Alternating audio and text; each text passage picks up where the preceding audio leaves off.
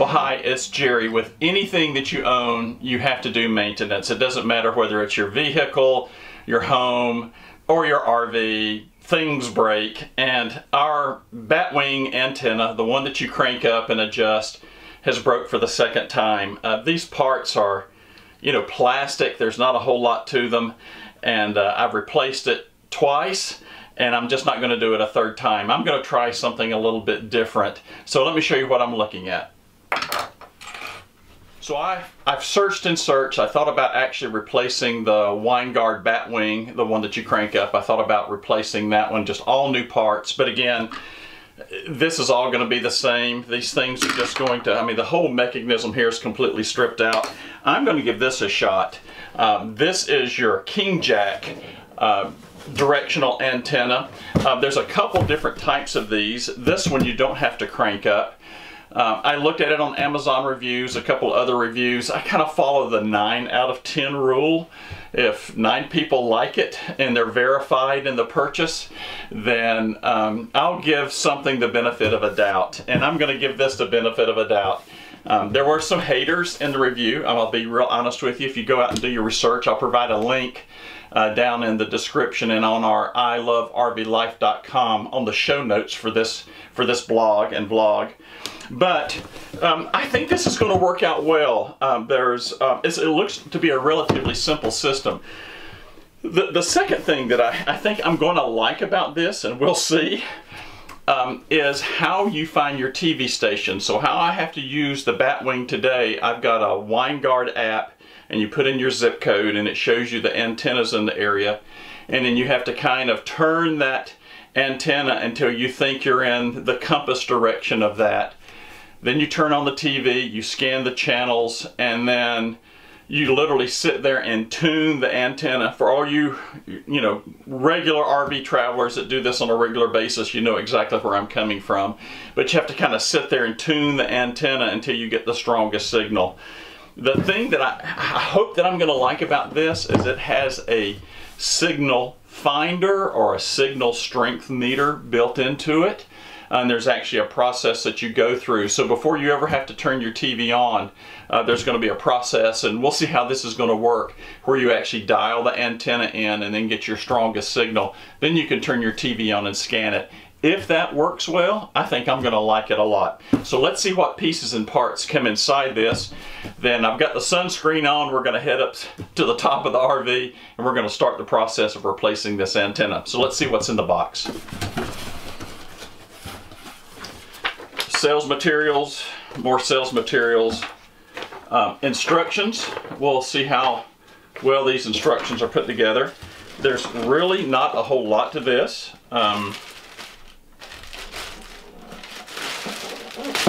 Here's the antenna itself. It's pretty basic. I do notice that it's plastic. We'll see how it holds up. We'll set it over here.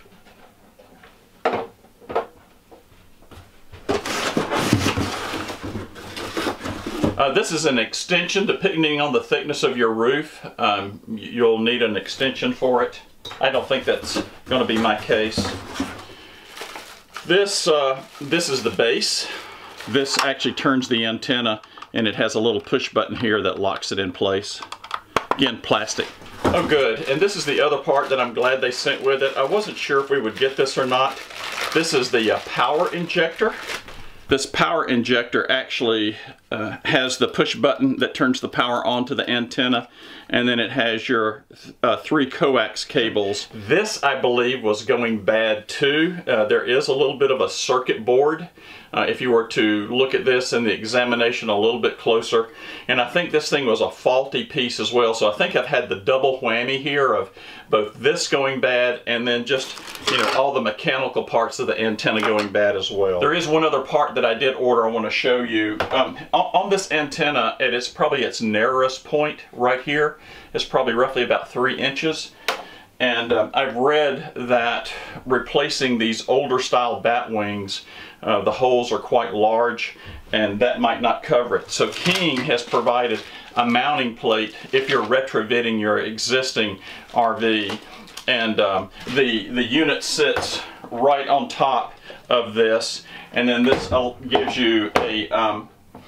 gives you a very large base. You can see it's probably roughly, I haven't measured it exactly, but about 12 inches square that you can place down. You put your antenna on top of this, and then you can put all your sealant around top and bottom and make sure you've got a nice base. So, I mean, we don't want any water inside this thing, do we?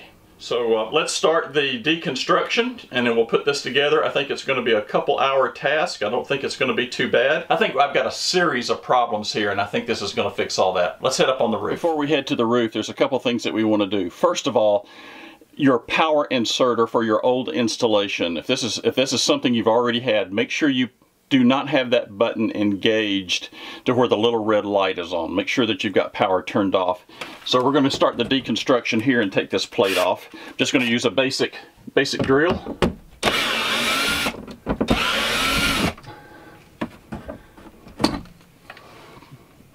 And that's all there is to that. Let's go up top. Well, I made it the trip up the roof. Got all my tools up here, and we're going to go ahead and start deconstructing this.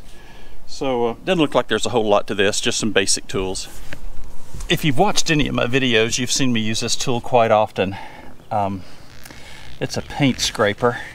One of the things you want to be careful here, just take your time and just kind of take this off in chunks. It's fine to bear down hard on the metal here. Get this old lap sealant off. But be ever so careful and don't cut your roof and expose these screws. I'll speed this up and kind of get around this and come back to it later. Be careful if your roof is wet. Fortunately, I've got a beautiful day to do this. Lots of sunscreen on though. It is a bright sunny day. And this paint scraper thing is invaluable. I don't know that I'd want to use a sharp knife. It slip, cut you or cut your roof. And now I'm just going to take this paint scraper and go kind of around the bottom and just kind of loosen up this lap sealant, being very careful not to push into the roof. Kind of keep this thing very flat as you push, so you can just kind of release that bond.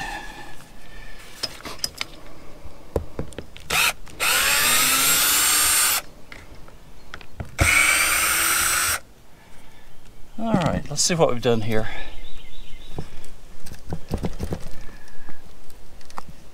I'm just going to kind of go in here and release this. It's got a lot down underneath this bottom here too. And just kind of release all this bond because it is really stuck, and you really want it stuck.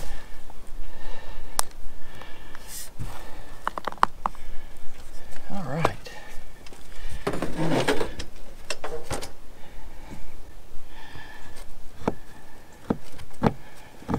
All right, here's the end of my cable. And this is those crummy connect, and look at that thing, it is so loose. Oh, for pity's sake.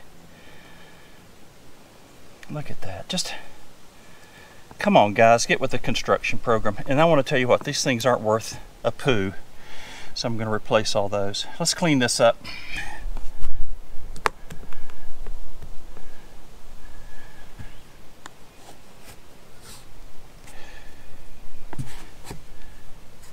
So this is exactly why I ordered that plate.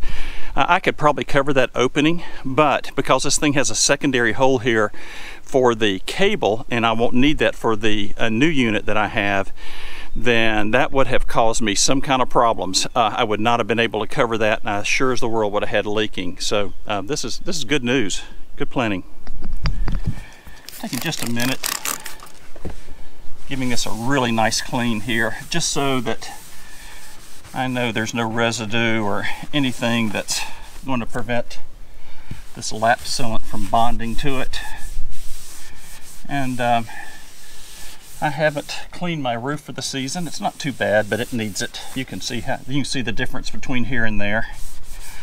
If you haven't ever done that before and you're concerned about it, it's pretty simple. Just look up in the top right hand side of your screen. I've just put a card there. And there's instructions on how I clean my roof. It's a pretty nice process, and you want to do that. It gives you time to inspect everything and make sure that everything is intact, and plus it adds that reflective quality for the summer, so you don't have to run your air conditioner as hard. All right.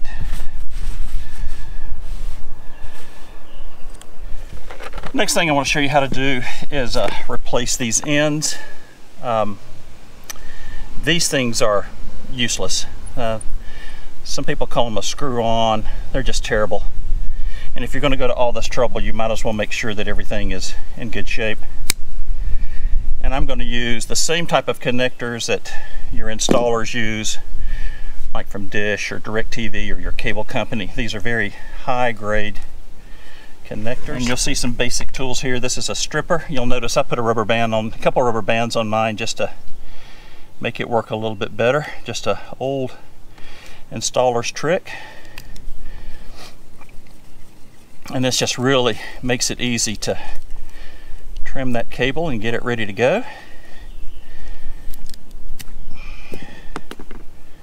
Be very careful and don't cut that center conductor.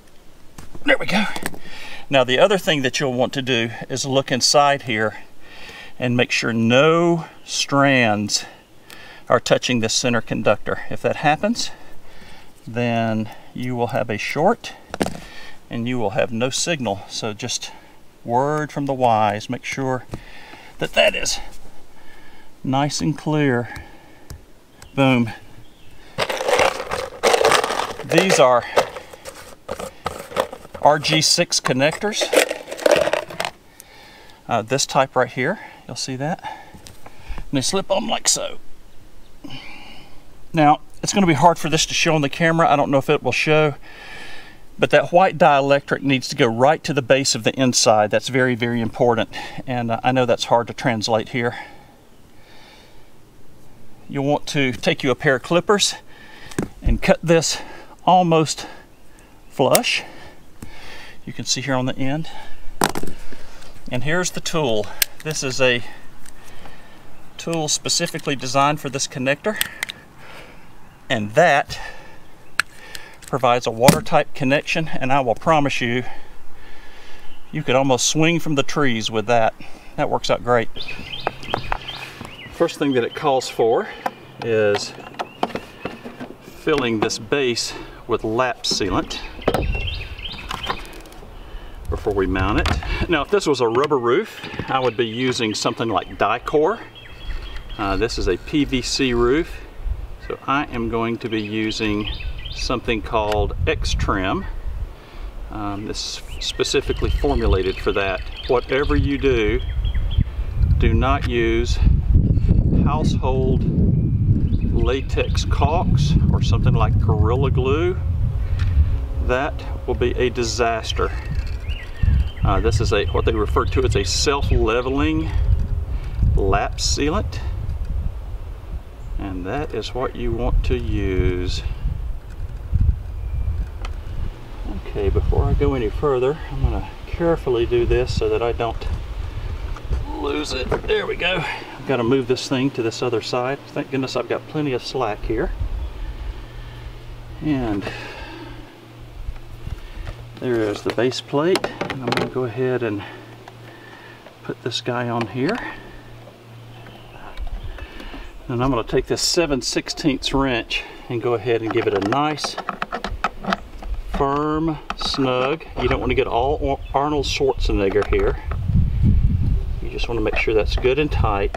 A little bit more than finger tight. And I'm going to check these others while I have them here and make sure they're tight from the factory. So I don't have problems later on, and they are. Good. Now then, I'm going to take my plate. And now pull this out. This is to connect to the control.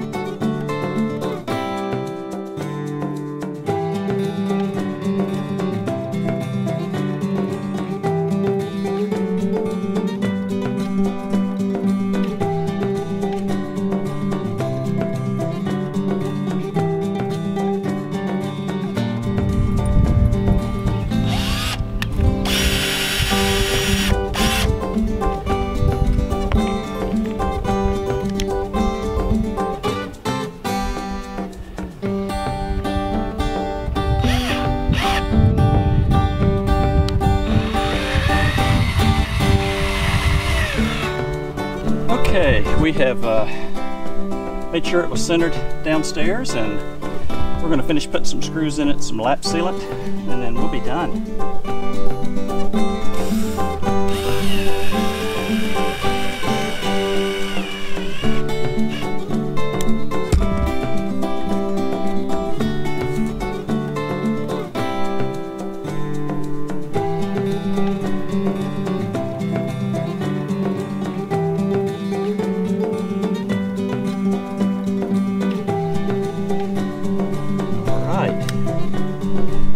Not leak.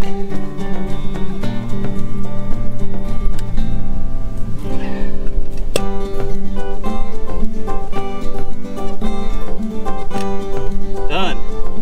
All right, let's go inside and finish this up.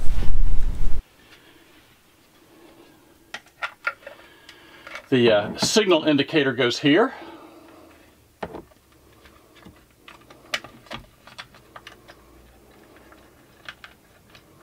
So the next thing, I'm going to put the knob on. There's a small slot here. Only one way this should go on. There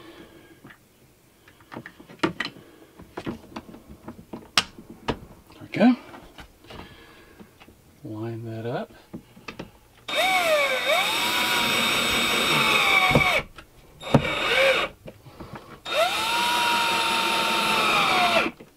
And then the cover.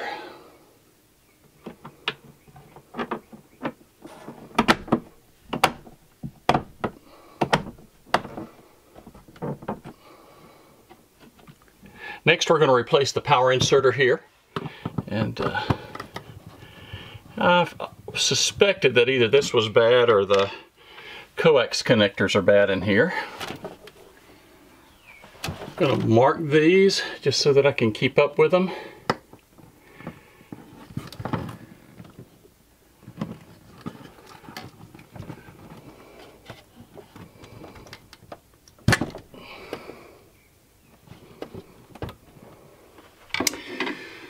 Alright, you don't want to reverse these wires.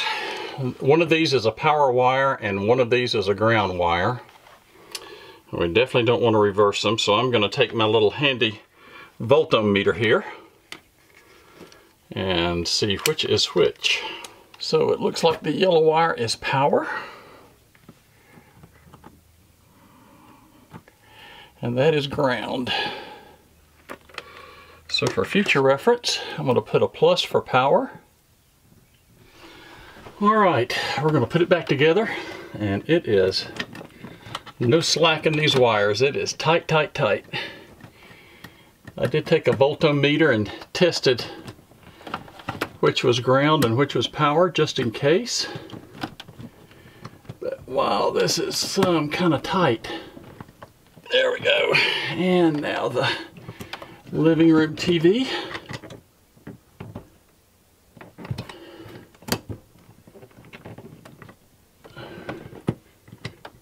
And power.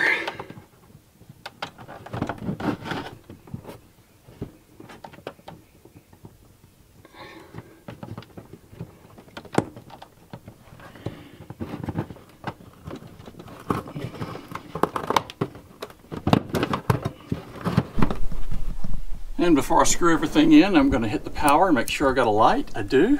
Nice green light. And I'll hook the TV up. Now, according to this, you rotate until you get the last LED that will flicker. You turn, there's an attenuator knob here, and you turn it on until you get the last light on. And I have the last light on now. So that's what it looks like. And then there's a small switch right here. You can turn it off so it's not bothering you in the evening or whatever else. At night, you know, if you've got it turned on or something like that and you don't want that flickering over your bed.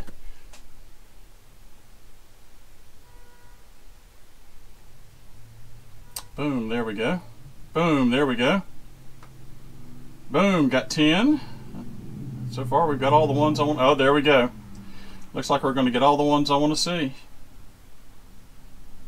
Awesome. Super simple. Features a silver dial with a stainless steel band.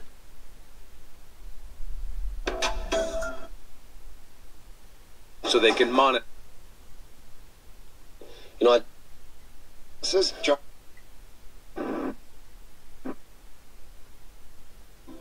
Now that hurt.